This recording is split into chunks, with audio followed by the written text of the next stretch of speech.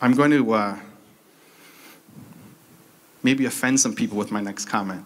We don't have a lot of speakers here, so that's good. I'm not a big believer in making quantitative decisions. And that applies to social media campaigns.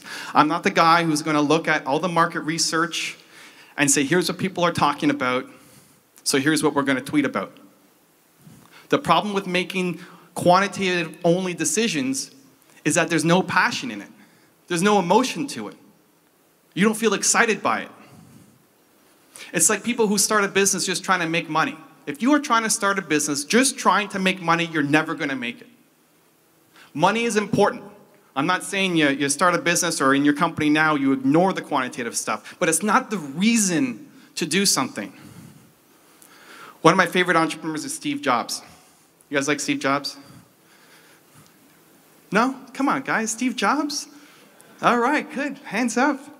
I love Steve Jobs, okay? Now, Steve Jobs' story. This guy was a multi-millionaire in his early 20s. Multi-millionaire in his early 20s. He had enough money to live the rest of his life in happiness. And yet he worked until the day he died making amazing products for Apple. Why did he do it? It wasn't for the money. And people told him he was crazy. People told him at the beginning of Apple, nobody needs a personal computer. What are you, stupid? Nobody needs a personal computer. When he launched the iPad, when he launched the iPod, people thought he was crazy. People thought this will never sell because there's no data to prove it. There's no quantitative data. Why did he do it? He did it because he felt like this was needed.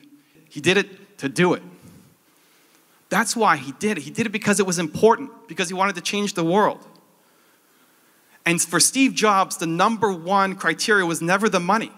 It was never the quantitative stuff. And yet, he built Apple to become the number one most valuable company in the world by market cap.